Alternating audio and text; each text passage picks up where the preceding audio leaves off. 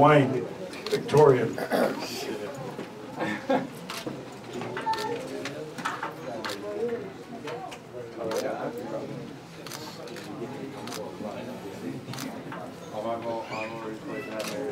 $137.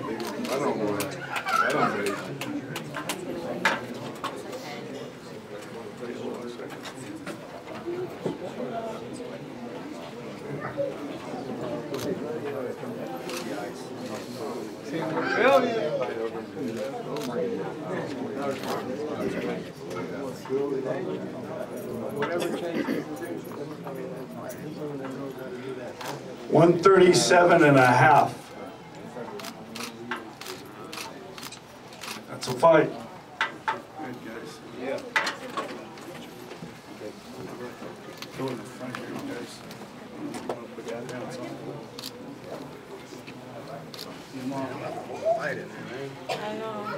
Manuel Herrera. Oh, I'm sorry. Dwain Francisco. Bilal Francisco. Manuel Herrera. Square off, guys. Sorry.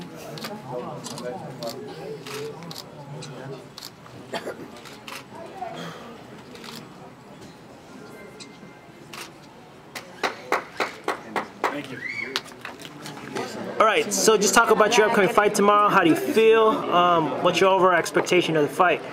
Oh, I feel good, man. This is one of my best training camps ever. I'm training over at the Virgil Hunter Gym.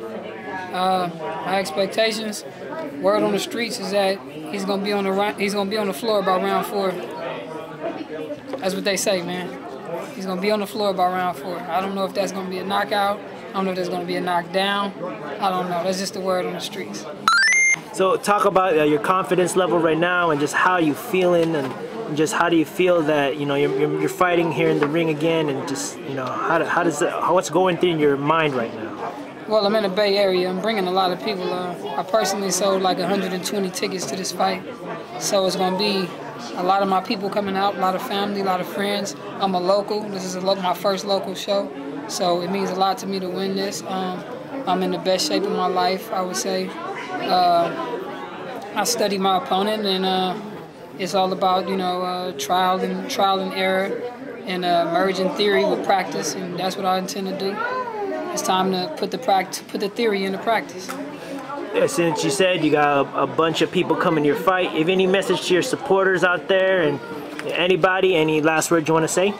Yeah, most definitely, man. I got one thing about me. I got fans of all different nationalities and all type of different ethnicities, from Mexican fans, white fans. I got some Jewish fans. I got Muslim fans. I got people from the Philippines. I got love, respect for all people, especially the people at the bottom, the oppressed people. I stand in solidarity with the oppressed people all over the world, from the Philippines to whether it's in Africa, whether it's in Brazil, wherever it's at, I stand in solidarity.